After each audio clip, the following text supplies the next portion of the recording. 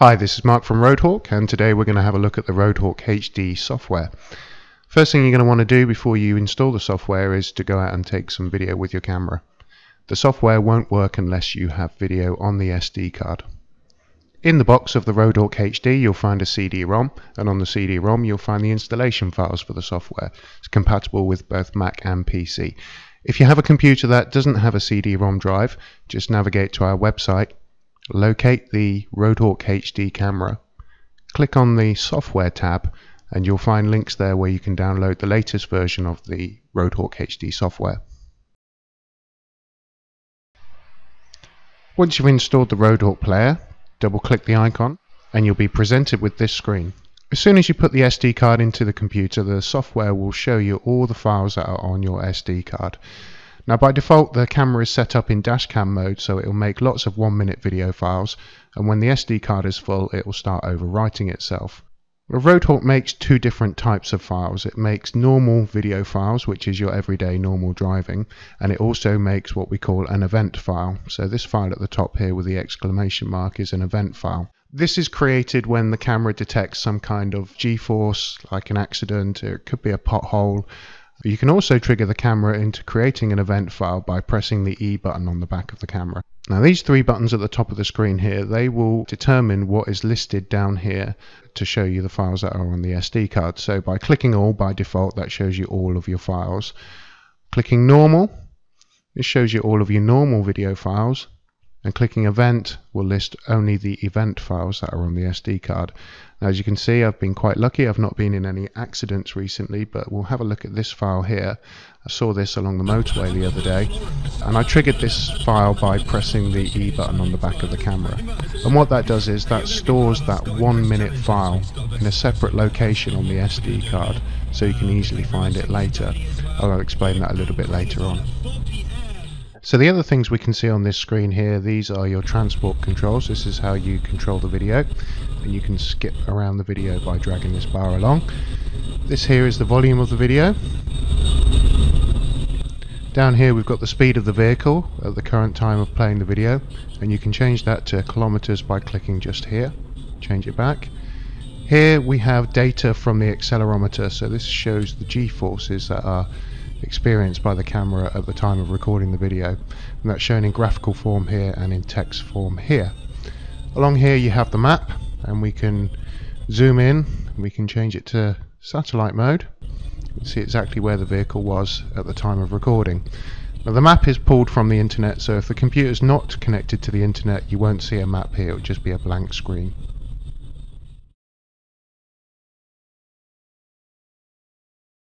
By clicking on the spanner icon in the top right hand corner of the software, you can bring up the settings for the camera.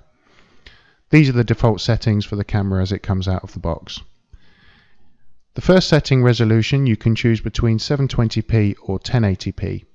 At 1080p you'll get a bigger picture and a higher quality video, but you'll get less video on the SD card. If you're recording at 720p, you can choose between 60 or 30 frames per second. At 60 frames per second you'll have smoother looking video, but you'll get less video on your SD card. Time zone. The camera captures time and date from GPS satellites. As soon as it gets a GPS lock, the camera will know what the time is, but you still have to tell it which part of the world you're in. File length. This determines how long the file is before the camera starts making a new file. Loop. With loop mode on, when the SD card is full, the camera will start overwriting the earliest files and carry on until the camera is turned off. For loop mode to work, you have to have the file length set to 1 minute. If the file length is set to anything more than 1 minute, loop mode will be turned off. Mic sensitivity. This is the volume of the microphone inside the camera, so if you've got quite a loud car and you're getting distorted audio, you can lower this setting. If it's quiet in your car and you want to capture talking, then just bring this setting up a little bit. You may want to experiment with this setting. Speaker volume. This is the internal speaker of the camera. When you turn the camera on and it tells you it's working, or if it wants to let you know that there's a problem with the SD card, this controls the volume of that speaker. Event sensitivity. This is the sensitivity of the accelerometer inside the camera. With a higher sensitivity, the camera is more likely to create event files, say if you go over a pothole. If you find you're creating a lot of event files, then drop that down to a lower sensitivity. But remember, if the sensitivity is too low and you have a small accident, the camera may not trigger an event. If the camera doesn't trigger an event and you carry on driving, there is a chance that video could be over-recorded. Contrast. This changes the image quality. Contrast is the difference between the dark parts of the video and the light parts of the video.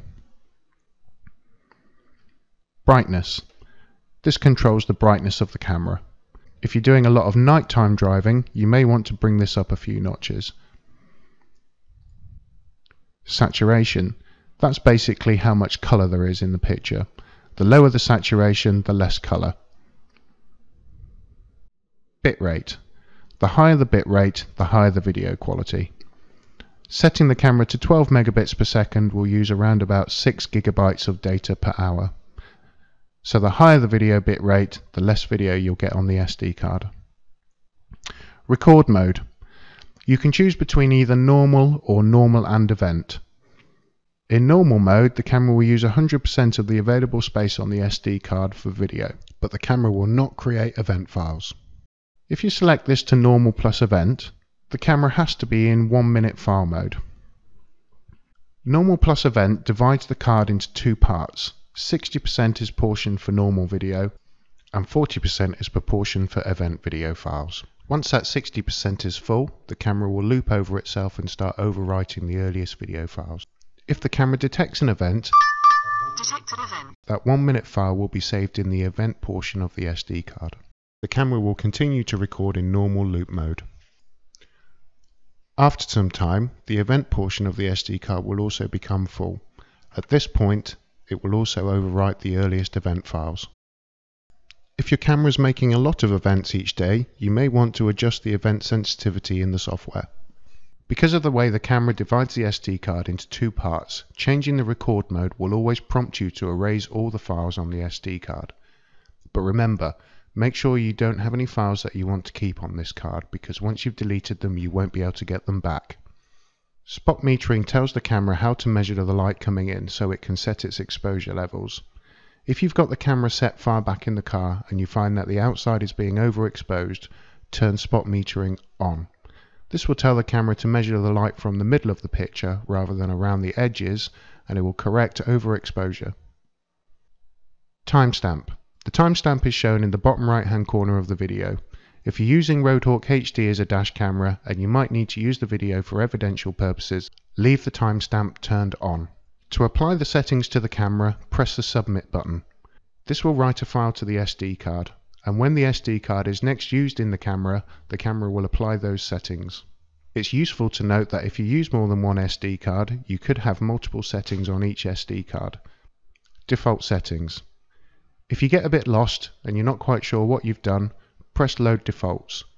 This will set the camera up as it was out of the box when it came from the factory.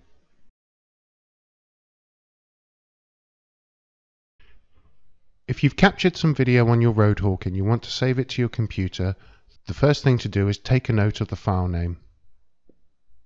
Navigate to the SD card on your computer and double-click the DCIM folder and the 100 media folder, and all the files from the RoadHawk HD camera are kept here. To copy the file from the SD card onto your computer, simply click and drag onto your desktop.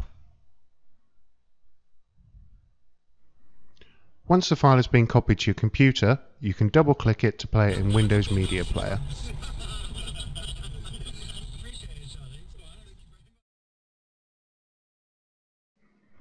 Now that you've got your video stored on your computer, how do you show it to other people? Well, one of the easiest ways would be to upload it to YouTube. The RoadHawk HD makes standard video files, so to upload to YouTube, simply click on the Upload button and drag the file and watch it upload. To make it easy for other people to see, don't forget to call the video RoadHawk and tag the file with the RoadHawk name as well. If you want to make the video private so other people can't see it, just click Private here. Another way to share your video is by using Facebook. Log on to your page, find the Upload Photos video link, and then navigate to your video, double click and watch it upload. You can also tag RoadHawk so we can see it too. Don't forget to like the Facebook page to keep up with special offers and view other people's videos. If you have a file that you want to send to your insurance company, the file is too big to email, so we recommend using a web service called WeTransfer. Go to wetransfer.com. When you see this screen, click on Add Files. Locate the file that you want to send and click Open. Put in the email address of the person you want to send it to here. Put your email address in here and click on Transfer. Once the file is uploaded, your recipient will receive an email and they can click on the email to download your video. If you hear this warning from your camera, SD card or camera error, please check. 99% of the time that means there is a problem with your SD card. Possible causes for this might be the SD card is too slow. Use only Class 10 branded cards and use cards that we recommend only. There are a lot of fake cards going around. Try to avoid buying cheap cards from auction sites. And the other reason you may get this error is if the card has been corrupt. Because of the way the camera reads and writes files all day long, especially if you do a lot of driving, the card may eventually become corrupt. If this happens, format your SD card. If you want to know how to format your SD card, have a look at our other videos. The RoadHawk HD is more than just a high-end dash camera. We also designed it for motorsports use, so if you do racing or track days, have a look at our other videos and see what you can do with this camera. Thanks for listening, and if you have any more questions, just contact us through our website www.roadhawk.co.uk.